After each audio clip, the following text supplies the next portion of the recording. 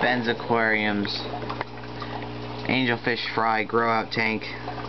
This is the tank I moved the babies into last night. There's some over here, and let's see, there's one. Now, I don't have that many left, but that's because I've been feeding them powdered food, and I took this food and this food, which is Angels Plus Breeders Blend, and I took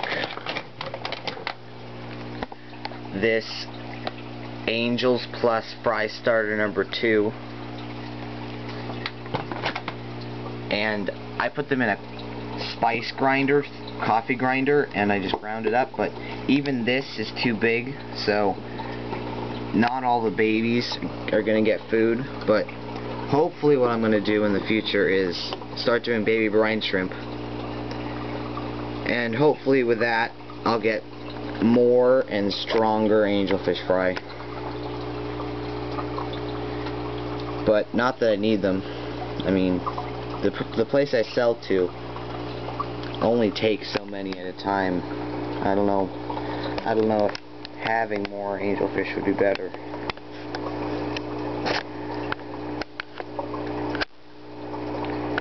It's probably not in focus, but that's where they are.